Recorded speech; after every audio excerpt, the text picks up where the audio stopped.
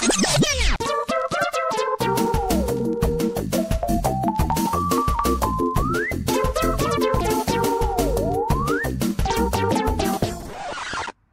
up and welcome back to the channel and a new video. And what we're going to be doing today in this video, we're going to be fitting a Fogstar Seatbase 230 amp hour lithium battery.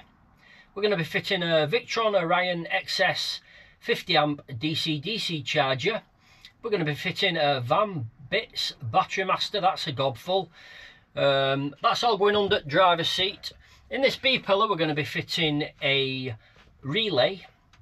And in the cupboard at the back there, we're going to be fitting a Victron MPPT solar controller. Now, if you're wondering what the relay is going to be doing, we'll address that elephant in the room by addressing what work, if any, needs to be done to the original Sargent split charging system. But we'll get back to that in a moment. So, just as a bit of background, if you're not aware, this vehicle of ours is a 2023 Swift Carrera. And it's now 1 year and 5 months old.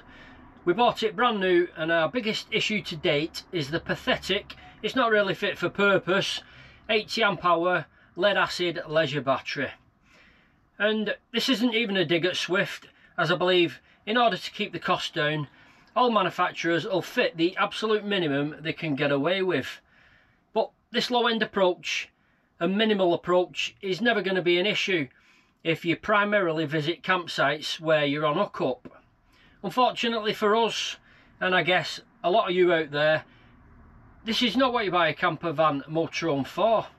The moment you go off-grid camping, the factory fitted 80 amp hour lead acid leisure battery, it's just not up to the job. In our experience, if it lasts a day, you've done well. Worst case, middle of winter, you're looking at about 12 hours, 15 hours at best. Again, best case, middle of summer, wall-to-wall sunshine, you're lucky if it lasts a day. Now, just to clear a few things up, this video isn't going to be a step-by-step video, it's not going to be a how-to type video, neither is it going to be what you should do to your vehicle. I take no responsibilities for what alterations or what modifications you do to your own vehicle.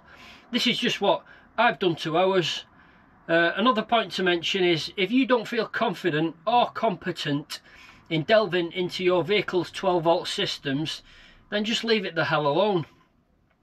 I'm by no means a qualified auto electrician. However, back in the 1990s and early 2000s, I was heavily involved in high-end SPL and SQ car audio installs. So let's just say, on this topic, I am familiar with at least the basics of vehicle 12 volt systems. As well as installing the DC to DC charger, so we can now control the correct voltage and amperage from our Euro 6 smart alternator to our new lithium battery, there are some very knowledgeable folk out there who say you must actually go one step further, and you must also disable the unregulated Sargent split charge system, as this was okay for lead acid, but it's now not going to be okay for lithium. With this in mind, I like to do things correctly, and I also like to err on the side of caution, as I agree with the experts.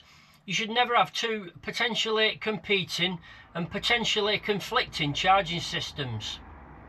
Furthermore, these two systems would now try to be charging two different batteries that are of two different chemistries. Without a doubt, the last thing I want to do is cause any damage to my motorhome electronics. Most of all, I also want to avoid any damage to my Euro 6 smart alternator. So out of curiosity, I did price this job up, and to replace the alternator I was told it had cost around £850.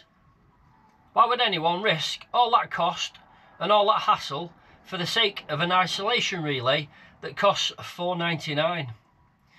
As I mentioned earlier, my previous involvement and knowledge in car audio and vehicle 12 volt systems, therefore I'm not going into this lithium install completely blind. To help me along, I got chatting to a fellow Carrera owner called Michael. Michael was in the same boat as me. he also wished to go down the route of fitting lithium to his Carrera.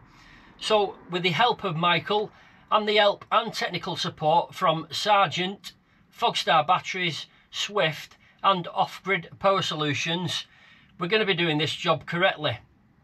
So as well as fitting the lithium battery, fitting the DC to DC charger, we're definitely today going to be disabling the original Sargent split charging system with a relay. If you're wondering what the Sargent split charge system is, it's simply an electronic switch that connects the leisure battery to the vehicle battery when the engine's running, so both batteries can receive a charge. This system is okay for a pair of lead acid batteries, but it's not okay for a mix of lead acid and lithium. Right, that's enough chatting.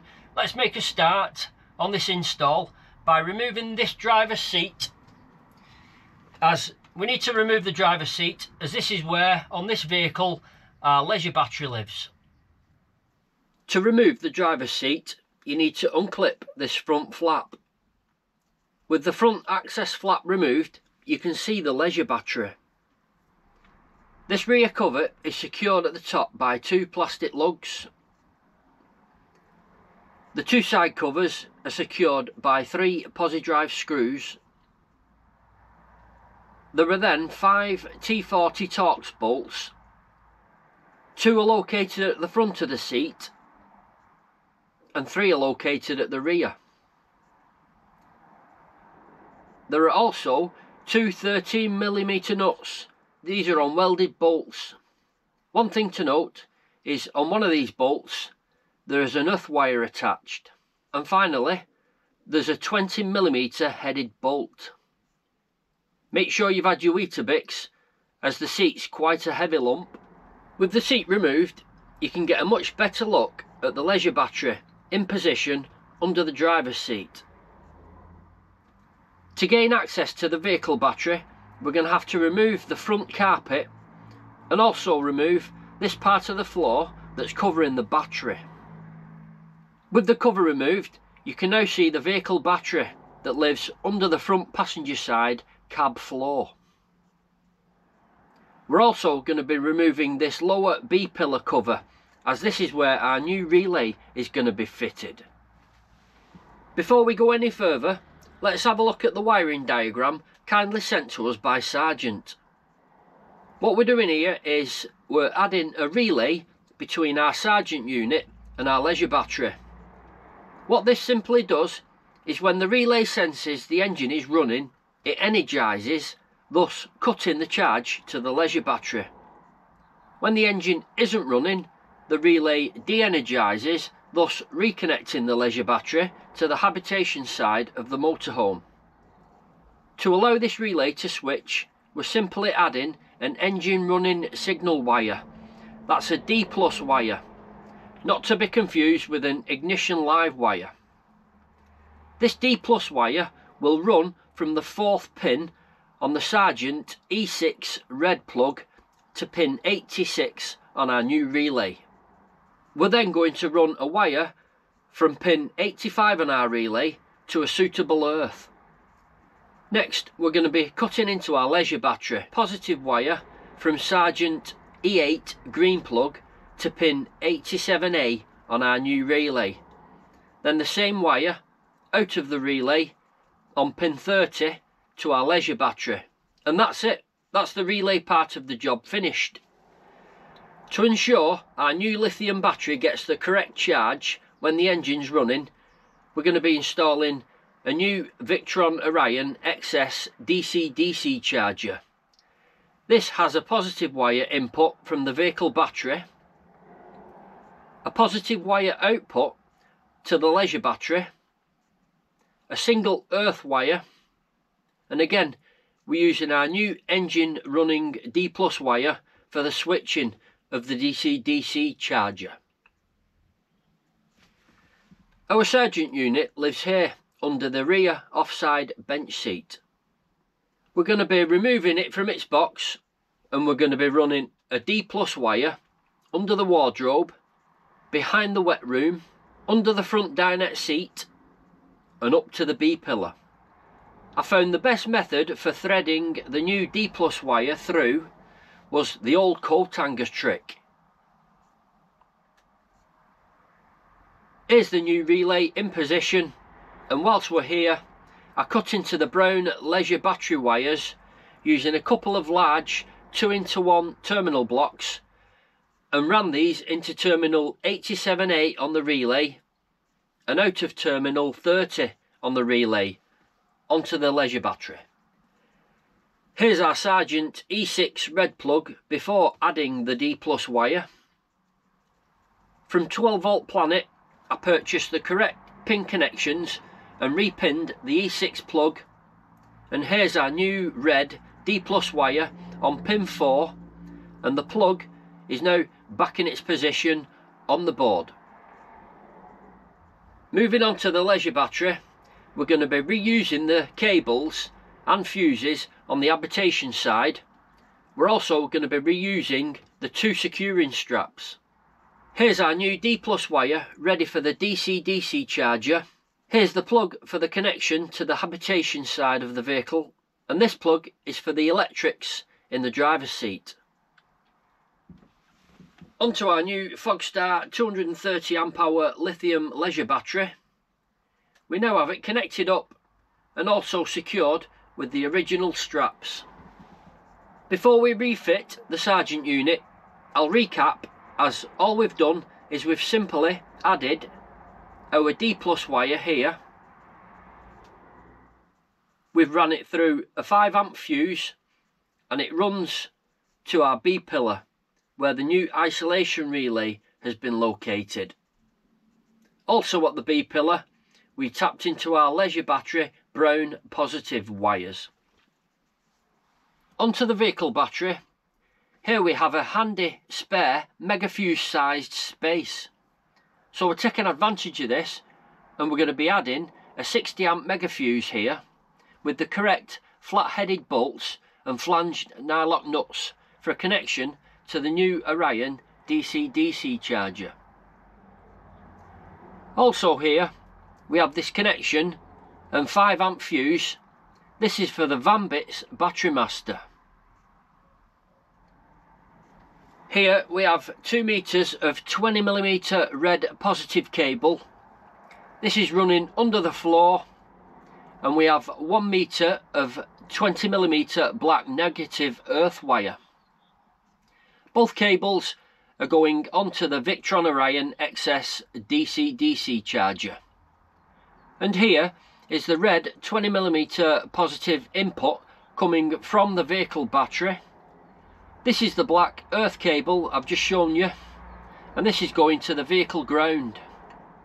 Here is the red 20mm positive output going through a 60A MIDI fuse and onto the new lithium battery. Here are the original connections for the habitation side of the vehicle through a 40A fuse.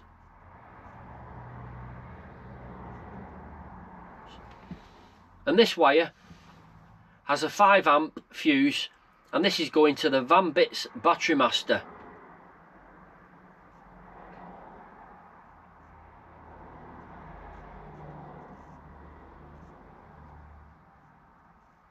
For good measure, we've been able to retain the original straps.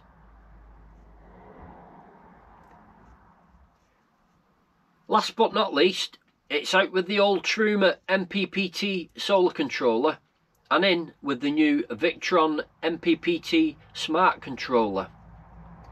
This new 15A controller will accept an input of 220 watts of solar.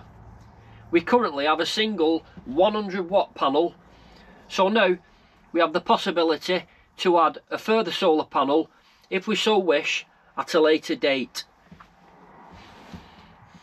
Now all the equipment's fitted, we need to have a look on the Victron app to check all the settings on the DC-DC charger are correct for our application. You'll remember we used the D+ connection for the switching, so I needed to ensure the engine shutdown detection was disabled, as this is now obviously not needed when using D+. Luckily for us, the one and only setting that needed adjusting was to lower the bulk absorption charge setting down from 14.4 volts to 14.2, as recommended by Fogstar batteries when using Victron equipment. And again, we needed to lower this bulk absorption setting on the smart solar controller. A quick mention of the VanBits Battery Master. We've added this unit as it trickle charges the vehicle battery from the leisure battery at the rate of 1.1 amps. Due to work commitments, we generally go away in our fun bus every 3 weeks, and was finding after 3 weeks of the van being sat idle on the driveway, our vehicle battery was getting dangerously low on charge. With the Battery Master fitted, our vehicle battery is now held at a very healthy state of charge. Now, to conclude, the two questions you'll want to know is, how much has this install cost, and do we think the modification is worth doing? Well, we think it is, yes. Without a doubt, it's made a massive difference to our van's off-grid usability. We've just been away for a long weekend to Shell Island at North Wales, and we left home with the new Fogstar leisure battery, and it was on 51%. We drove for 2 hours and 20 minutes to Shell Island, and on arrival our battery was on 97%. Normally we'd wake up on day 2 and we'd have to turn the fridge off as the low battery alarm would be sounding, but was pleased to wake up on day 2 and we still had 84% battery remaining. We woke up on day 3 with 60% battery remaining, and we woke up on day 4 with 45% battery remaining. Now, worst case scenario, middle of winter, I think you're looking at about at least 5 days off grid, and in the middle of summer I think you could do well over a week. So onto the cost. The battery cost £650. The Battery Master was £73.94. The Victron Orion XS was £242.10. The Victron Smart Solar MPPT was £53.29. The relay was £4.99. We spent £15.20 on the thicker cable. We spent £24.18 on wire. We spent £29.41 on connections and heatsink, and we spent £34.89 on fuses and holders, and all that came to a total of £1,108. Now, that's the end of this video, and to sum up, changing from a lead acid leisure battery to a lithium battery, it really has made a difference to our vehicle. If you're still watching this video to the end, then a massive thank you. If it's helped you or you found it interesting, then give us a thumbs up. And if you want to see what Tracy and I get up to on weekends away, then consider subscribing. It's completely free. Thanks again for tuning in, and hopefully we'll catch up with you on the next one. Cheers.